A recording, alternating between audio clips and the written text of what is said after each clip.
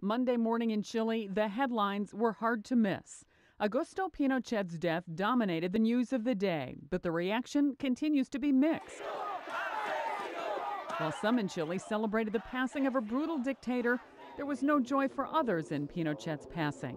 Hundreds of supporters, many in tears, filed past his brown wooden coffin in a military ceremony. Pinochet will not receive a state funeral. Instead, he was granted military honors at the Santiago Military Academy.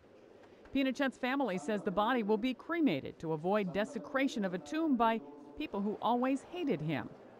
Chile's government says at least 3,197 people were killed for political reasons during Pinochet's rule. But courts allowed the aging general to escape hundreds of criminal complaints as his health declined. It's unclear whether any foreign diplomats will attend Pinochet's funeral. A White House statement says U.S. sympathies are with the many victims of the dictator's reign and their families.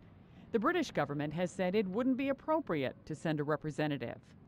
Sandy Kozel, The Associated Press.